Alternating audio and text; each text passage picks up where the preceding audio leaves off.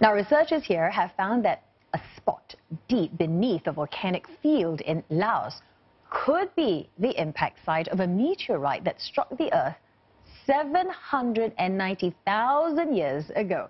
The impact then was so large that debris from the strike was flung over 3 continents: Asia, Australia and Antarctica.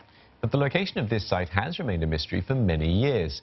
So just how was it found? Well, to answer that, we're joined by Professor Kerry Sieh from the Earth Observatory of Singapore. Kerry, thanks for coming in and speaking to us about this. My pleasure. So firstly, what prompted you to sort of begin this search, and what led you to Laos? It was totally serendipitous. I'm basically a person who studies earthquakes and volcanoes and climate change, and I was on a holiday in Ho Chi Minh City one weekend and came across a jewelry store that had these little black rocks on the black shelf.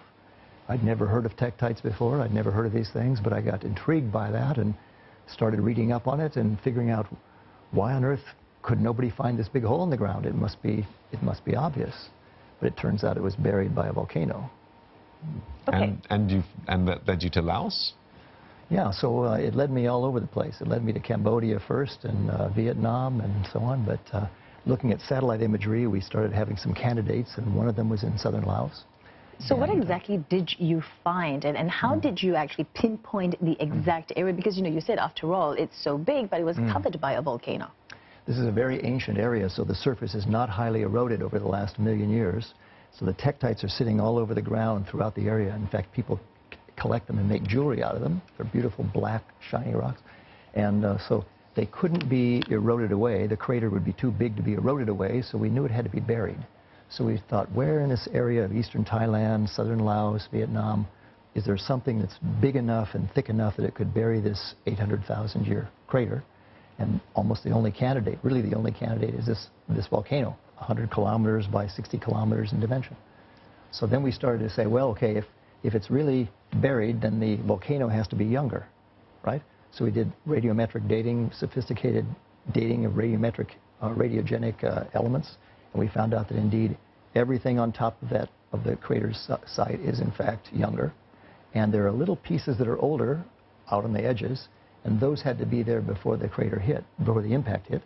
So we figured the tektites then must have some lava in them. And we looked back at the published literature on what the chemistry of the lava of the tektites was, and sure enough, hidden in plain sight for decades were the signs, the chemical signs of lavas in the tektites. So is this volcano active or is it dormant?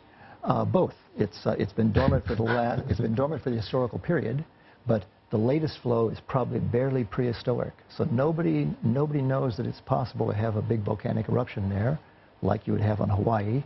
They happen so infrequently, probably only every 1,000 years or so. But when they happen, they're fairly large. So there are small villages, there's towns of 100,000 here and 50,000 there, and because the flows happen so seldom, people are totally unaware of the potential. So that's another discovery that came out of this, that this big volcano, which was very poorly known before, we now know we have a significant volcanic hazard there. And what do we know then about this meteorite that struck Earth so many years ago? What impact would it have had at the time? It hit so fast. It came in at about 30 kilometers per second. So say from Sembawang or from Woodlands all the way to Sentosa in 1 second. So it hit so fast, and it was probably 2-3 kilometers in diameter, so it was very big. So it hit so fast and with so much velocity and so much energy that it vaporized itself. It melted a large part of the crust, including the lavas, and they went sailing out to Singapore, to the Philippines, to Cambodia, all the way to Australia. And so we know from those little fragments of melted material a lot about the rock that it hit, but we don't know much about the meteorite itself. It disappeared. What about, you know, you mentioned there that it flung over 3 continents, Asia, Australia, and Antarctica. Do we know any more about the meteorite in these areas? Or the only ones, or so far you've only found Laos?